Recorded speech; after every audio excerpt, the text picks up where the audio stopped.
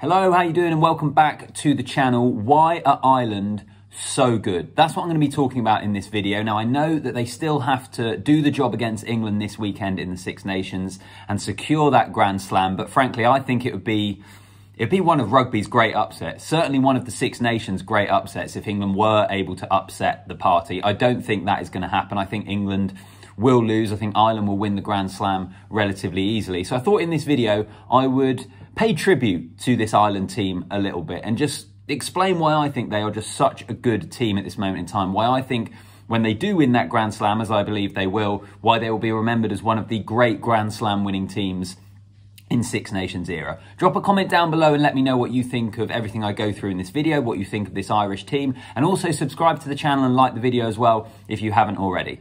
All right, let's get into it.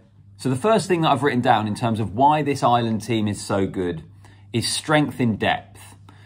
And I think that was probably best exhibited at Murrayfield against Scotland at the weekend, losing both of their hookers. Cian Healy, who some people have been talking about, should he no longer be part of the Ireland setup, but part of the reason he's been there is because of the way he's able to play across that front row, normally both sides of the scrum. He gets put in at hooker in the scrummaging duties, and they also then have Josh van der Flier there, who's able to throw in at the line out. I'm sure many, certainly a lot of the Irish fans watching would have seen the quotes this week and after that game of how he took up golf a couple of years ago and now his handicap's kind of in the low digits. And he's obviously just a ridiculous athlete, isn't he? World Player of the Year. But to have him throwing in at the line out and throwing in well as well, just showed, I think, the strength in depth that they have. And we can expand that further as well. If we want to look at some of the injuries they've suffered in terms of Tyg Byrne, Ian Henderson won't be available for the match against England. I think there's still guys that can come in there and do a job. Gary Ringrose, I don't know what the update is on him. We wish him all the very best. It was a nasty looking injury, wasn't it? But Robbie Henshaw's returned to the team.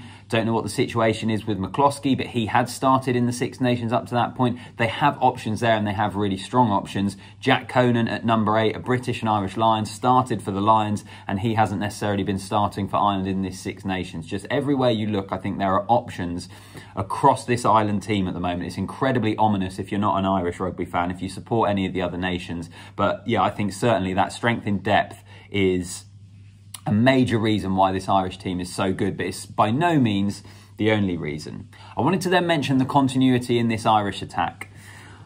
I just think it looks so impressive. I can't remember the last time I saw a rugby team attack in this way, and it just looks so good. And what I mean by that is you almost feel like it doesn't matter when Ireland have the ball, it doesn't matter where they are on the pitch, it doesn't matter how they've got that ball, whether it's turnover, whether they've been building the phases, wherever it is, you just get the sense that everyone knows what they have to do within that Irish system. And I think you're seeing that. It looks so effortless. They're making it look so easy. The lines they run, the options they have out the back if they want to pull the pass back to Sexton and work it to the outside. There's so much to do with this Irish attack, which is so complicated, but so good. And you have to give the coaches a huge amount of credit for that. I think Andy Farrell, Mike Catt, all the other guys kind of in that system have done a brilliant job, haven't they, of building this Irish team. Because there were not massively vocal voices against Farrell, but there was a point, wasn't there, after the 2019 World Cup where I think people weren't quite sure what direction they were heading in, but they've built, and they've got to this point now where they are playing some really brilliant rugby. I think at this moment in time, I include all teams in the world in this, including the Southern Hemisphere sides, at this moment in time, if every single team is playing their absolute best at the moment, I think it's Ireland that are the best team. And I know they're ranked number 1 in the world, but I don't think there's anyone else that can match them if everyone's playing at their best. And I think in part that is down to their attacking game. They make meters, they have options, there's such continuity, they're so dangerous. I've loved watching their attacking game this Six Nations. Also, I wanted to mention their problem-solving ability. It kind of goes back to what I just mentioned as well in terms of they had that plan. Cian Healy went to hooker, Van der Flier throwing in at the line-out. How many other teams would have thought about that? I think there are so many international teams that if that happens to them, they are stuck. They don't know what to do. They're going to uncontested scrums. They might have someone throwing in at the line-out, but have they practiced it? I just think they're prepared, this Ireland team. And also problem-solving ability in terms of not just coming over that sort of very obvious adversity, but coming over different momentum within matches. Even that game against Scotland, they were under the pump at times in that first half. They had the 1-point lead at half-time because they held Scotland at bay right at the end of the opening 40 minutes. And then they were able to pull away from them. I think it's always it's a sign of a great team are the teams that are able to stay in the fight, are able to stay in the game even when momentum isn't going their way, and still able to come out with the victory. I remember it's what was said often about the 2003 England team, in that they could often be in quite tight games for an hour, but the final 20 minutes they would pull away. Same with the great New Zealand teams we've seen. How often was it the case that they would just blow teams away in the final part of games? They would take their opportunities, they would win games late. In fact, Ireland themselves were on the wrong end of that. I remember years ago in Dublin when New Zealand scored a try in the final play of the game to win, when Ireland looked like they may well be getting a famous victory. Just that ability to problem solve, that ability to stay in the fight is so key. It's such a intangible, it's so hard to kind of grip on why a team can do that and why some can't, but this Irish team absolutely can, and it's a massive reason of why they're so good at the moment. The final point I wanted to mention here was belief.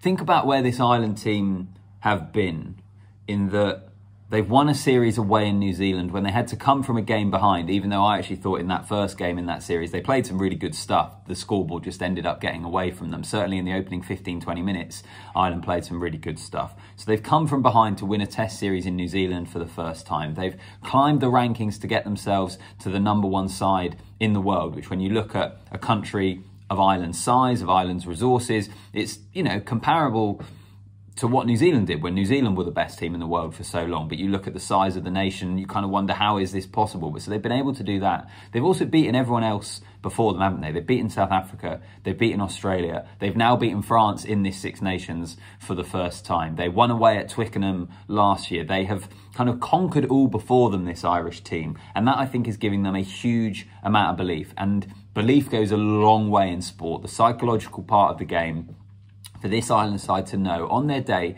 they can beat anyone. I guess the big question mark later this year is to be what happens when they come up possibly against France, if they were to meet France in the World Cup in a knockout stage, something like that. I think that would be intriguing, because that's maybe just the one hurdle they haven't got over. It was a brilliant game in the Stade de France a year ago, wasn't it? In that Six Nations when France won. Ireland, I thought, played some good stuff, but ultimately that was probably France at their best, just getting the better of Ireland. But I think overall there's a huge amount of belief in this Irish side.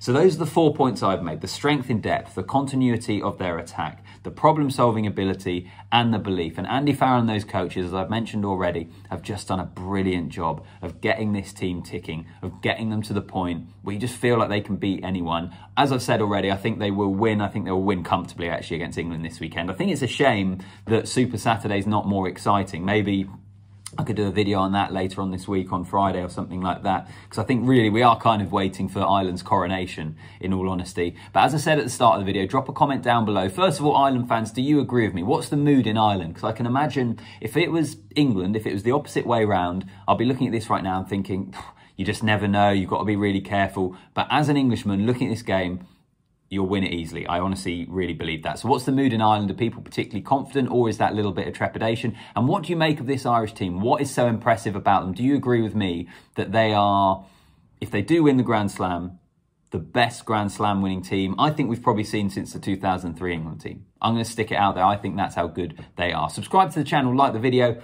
and I'll see you in the next one.